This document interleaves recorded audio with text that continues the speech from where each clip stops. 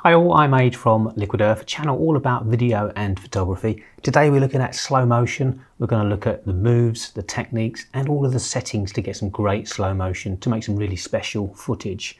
The first thing we'll do is just go through the settings and show you the settings that I use and that are generally some fairly good settings for slow motion. I'm on an iPhone 11 and going into my camera settings we can choose the slow motion options, and it'll be similar on an Android. Go into your settings and have a look what options you've got.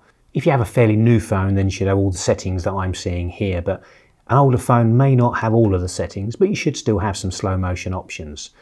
So on the iPhone I have record at slow motion, and it gives me a couple of options. Do I want to do it at 120 frames per second or 240? Now a normal timeline is 30 frames per second, so if you're choosing 120 then you're going to get 4 times as many frames as you need, meaning you can slow it down by up to 4 times, and that's generally what I use. But you also have the option to do 240 frames per second, and that's 8 times slow motion, slowing it down by 8 times. Under your normal settings, recording video, you might also have 1080 at 60 frames per second. And again, because we're shooting in 30 frames per second, 60 will give you twice as many as you need, so you can halve your footage or slow it down by 2 times. And 60 frames per second is a good option if you want to play at normal speed, or you may want to slow it down, you're not quite sure. And that's because you can speed up slow motion, so 60 frames per second into 30 to make it normal speed quite easily.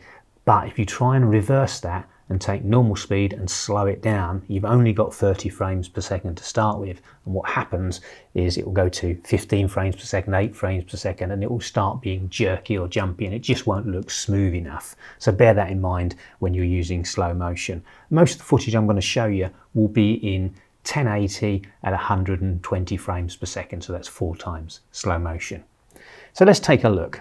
Now this is tracking, so we're following our subject. You can do that from in front or behind, and again mix that up with some different angles, so coming from the side, from high or from low, or combine the two and have a low to high shot or vice versa. So an establishing shot here, seeing the overall scene, but then closing in for a bit of detail, all in slow motion, using tilt locked or pan follow in some gimbals, to maybe add a bit of foreground interest. Like this shot here where I've used the grasses to just add a little bit more impact. And here's a reveal shot, so starting behind the grasses and then revealing the scene, or from low behind the rocks to reveal the beach, just going up, sometimes called a boom shot. And here again we're raising the camera up to see what the subject is seeing, or we can follow in and move in towards the subject like this one, moving in and up at the same time and seeing what our subject is viewing there in the scenery. This is the flyover in slow motion, so we're moving slowly towards and then moving the camera up and over our subject just to create a good bit of action. Talking of action shots, have a bit of fun with your footage. So here's some action created here using standard follow mode.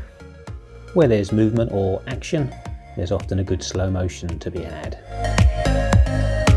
Here we've got the tide coming in and we're moving forward, so we're doing the opposite to the movement. Or you can reverse that and you can follow the movement. So here I'm moving back while the tide is following me. Or you can wait for the tide to go out, for instance, and then just follow the flow of the water.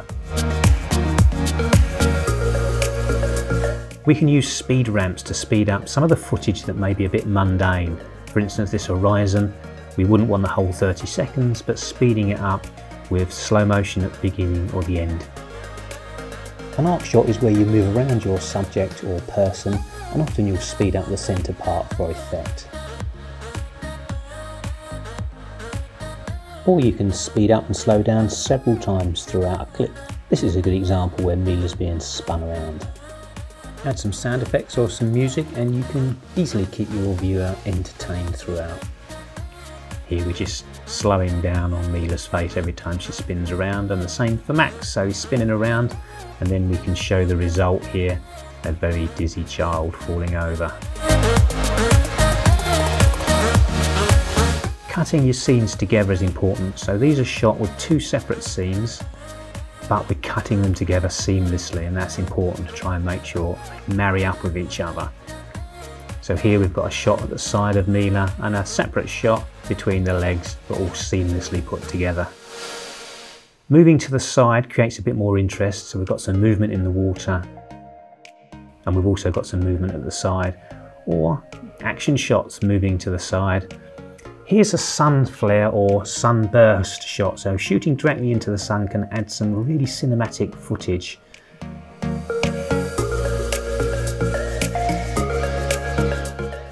If you contrast that with the other side, so the sun's towards the back on my right here, the footage is okay, but you're not going to get those sun flares or those starbursts. So we go back again to the original angle, we can see lots of starbursts and sun flares in our footage. It creates a really nice cinematic effect. Low angles or high angles changes up your footage. Perspectives that you don't normally look at can make your footage look really unusual. Playing in the park, slowing that down, so smiling, laughter, action, these are all good for slow motion shots. Starting with an establishing shot and then closing in for some detail and finishing off with the reaction shots here. This is inception or spin mode, so we're spinning the camera around.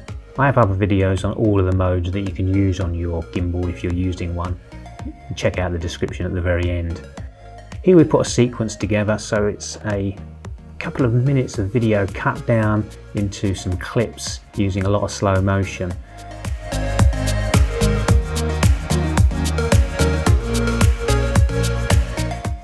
Just filming this from eye level won't look good and it'll be quite mundane, but cutting in with some close-ups, looking at all of the techniques, getting high, getting low, maybe cropping in with some nice detail.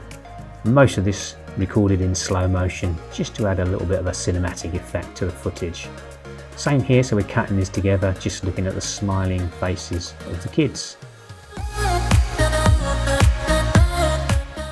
Now this sequence is put together incorrectly because it doesn't flow, so when we're moving up, sometimes we're cutting and it's moving in the wrong direction.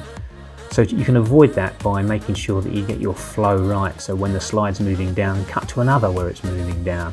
Here, for instance, we'll show you another video, this one, where we've cut it together correctly, so all the movement's good. And again, we're using low angles, high angles, we're creating a bit of movement, some unusual footage to put it all together, so what was a couple of minutes long is cut into a few seconds with some clips looking through and looking at different angles. While editing, I'm trying to make sure the cuts are seamless like this one.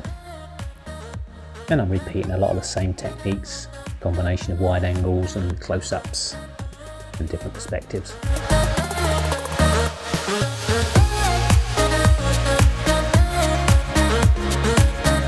And then here's a little beer pong challenge in the garden at night, using a lot of the techniques that we've described previously.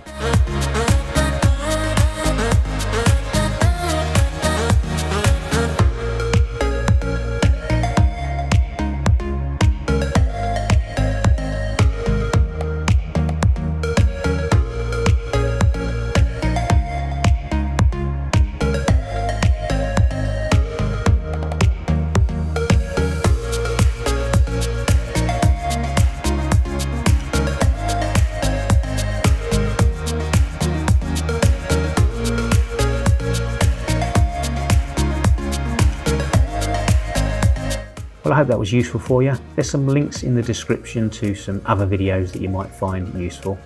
Thanks again for watching, and I hope to see you next time. Take care.